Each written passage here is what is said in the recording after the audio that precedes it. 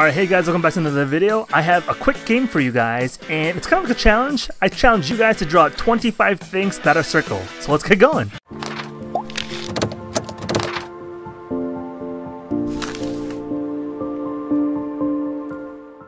Alright, so that might sound a little strange to you. I found this game online. They normally do 30 circles, but I don't think we have time for that. If you want to decrease it to like 10, that should be fine depending on how much time you got. But try to challenge yourself. We're going to try to do 25. So anyways, here we go. So what you're going to need is a piece of paper and something to draw with, and something that's circular. If you want to do the circles freehand, you can. I want to be a little more specific, so I have this little Zelda amiibo, and the base of it is like a perfect circle. So what I'm going to do is I'm going to start from the top corner and try to evenly spread out my circles as best as possible. So if I fast forward the video, it's alright. So here I go.